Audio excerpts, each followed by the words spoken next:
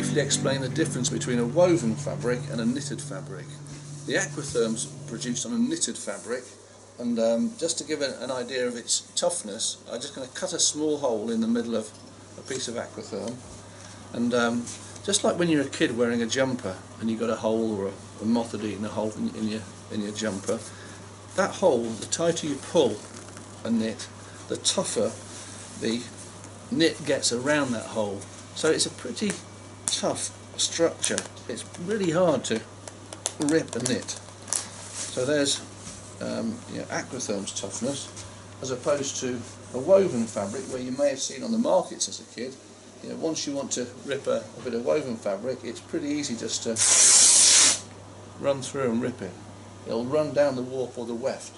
Because there's no real warp or weft on a knit, the structure just becomes tighter around the hole, and that gives you an integral strength that's going to stay there for the duration of the garment.